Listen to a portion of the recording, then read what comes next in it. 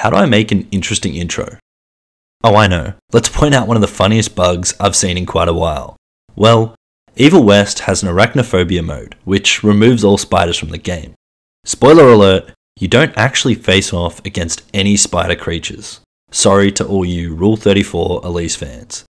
The bug is, if you turn off the arachnophobia mode and turn it back on, it doubles the number of spiders in the world. Yeah, essentially creeping the crap out of me the first time I found this, and then proceeded to create comic relief every time I ran into these patches of 8-legged friends.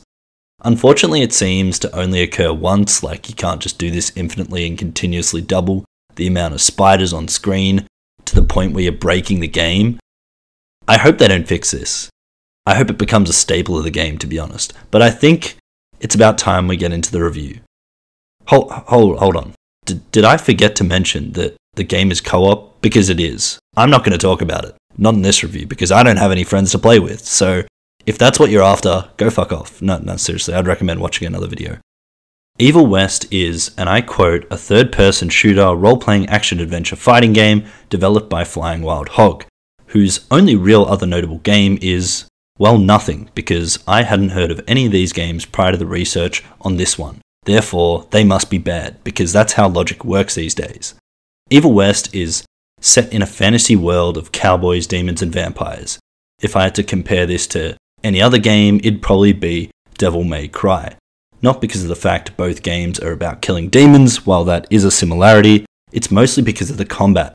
Both have arena-like stages, flashy moves and combos, where you can dance between enemies using a balance of melee and ranged attacks, with the only real difference being that Evil West doesn't have a style system. But that's not saying that these games are a carbon copy. Evil West does enough to distinguish itself from Devil May Cry and other games alike. The combat in Evil West, at least for me, is the primary reason for playing the game. Given that the game is a hack-and-slash brawler action-adventure game, there is nothing really new added to the formula, rather just different takes on the popular combat mechanics that are staple in the genre. You have dodging, blocking, parrying, dashes, pulls, and interrupts, to name the basic mechanics of the combat. You also have an arsenal of ranged weapons, which I won't mention until later, but essentially all serve different purposes to either interrupt enemies or pick off pesky enemies attacking from afar, or just straight up murder everything on your screen.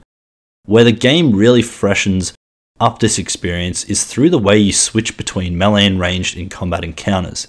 It becomes almost like a dance, a flow of switching in and out of ranged and melee that just feels so great, especially when you pull it off perfectly. Everything feels so meaty and impactful, from the sound effects to the screen effects. It just ticks boxes in my monkey brain. Wow, so flashy and so cool.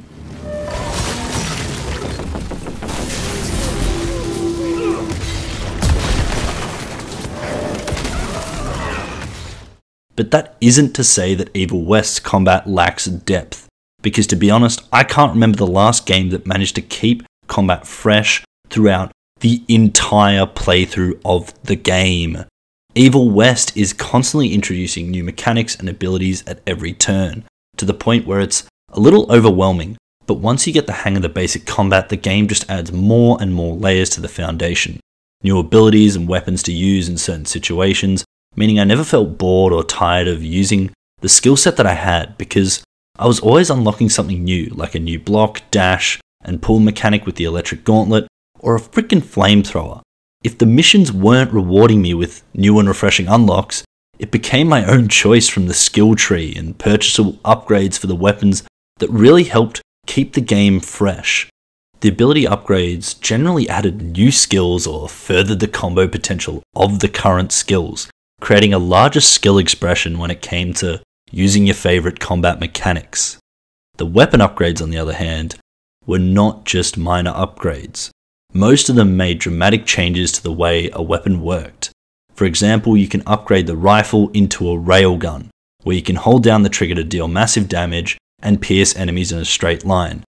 The grenade can be upgraded from a basic explosion to an electric tornado. The developers have just done an astonishing job here with these upgrades. At a surface level, the combat is smooth, responsive, and generally does a great job at putting the player's intentions into actions. I say generally because I do have one minor issue with the combat that really only occurred a couple of times, and in saying that, there is a feature to fix this issue.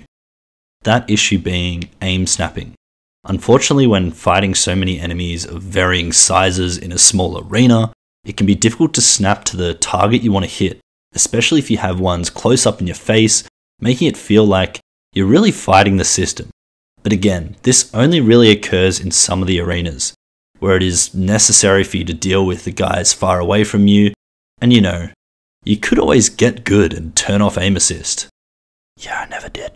Look, Evil West's combat is one of the most satisfying, over-the-top and exciting combats to play with. I think it looks extremely well, satisfies my monkey brain with flashy moves and impactful sound effects, and you're not left getting sick of the constant upgrades and new enemies to face throughout the game. I'm not going to say a lot about the story because it is really just a means to an end. It does enough to provide motivation and interest in the world for sure, but it's not the main pull into the game. It's a supporting act. It enriches the game by justifying your slaughter of the demons and vampires alike. The plot is that a creepy vampire called Felicity is trying to wipe out the human race in a power struggle that has been supposedly going on for decades. It's your job as Jesse Rentier to stop her. Jesse is not the chosen one, he's just some guy with a powerful tool for killing demons. The game does a great job at getting you to care for some of the characters involved in this story in such a short time. For example, Amelia Blackwell, the Doc, goes from being a stickler for the rules and guidelines to being more of an unhinged and relaxed character by the end of it. Well, as relaxed as you can be when vampires are trying to exterminate the human race. In saying this, I couldn't sympathize with a certain character's death because I don't think we had really built up a strong enough relationship with them yet. While they did have a lot of screen time, I just don't think there was enough chemistry there to actually care about this person passing away. Evil West is not about the story. If you're looking for a strong narrative game about hunting vampires, this isn't the one. But in saying that, I think the story and characters are interesting enough to keep you entertained and interested throughout the campaign. The world design of Evil West is pretty linear. There aren't really any open world areas to explore. They're all linear levels with hidden rooms and secrets scattered along the path.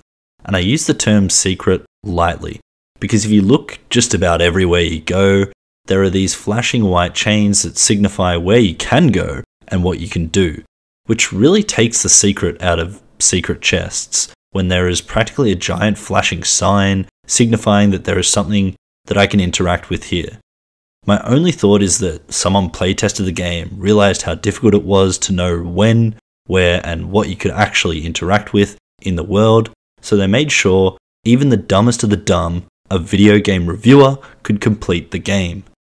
In saying that though, there was one time in my entire playthrough where if there hadn't been flashing white chains, I genuinely wouldn't have figured out where to go and what to do. All of this aside, the level design is done extremely well and differs for each level.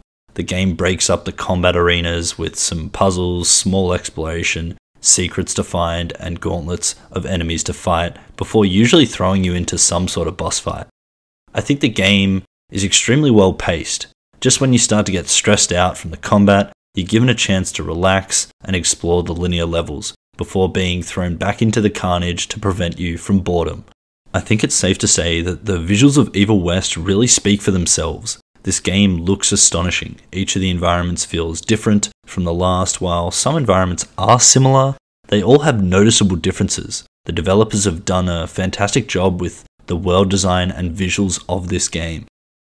Overall, Evil West is a well above average game. It's visually impressive, has a solid narrative, and an amazing combat system.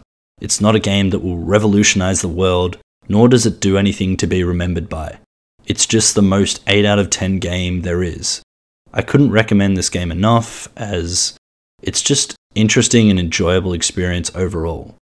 Thanks for watching. If you could leave a like and subscribe, as well as let me know your thoughts on Evil West down in the comment section below. The next game will likely be Need for Speed Unbound, so ding the notification button so you know when that video drops.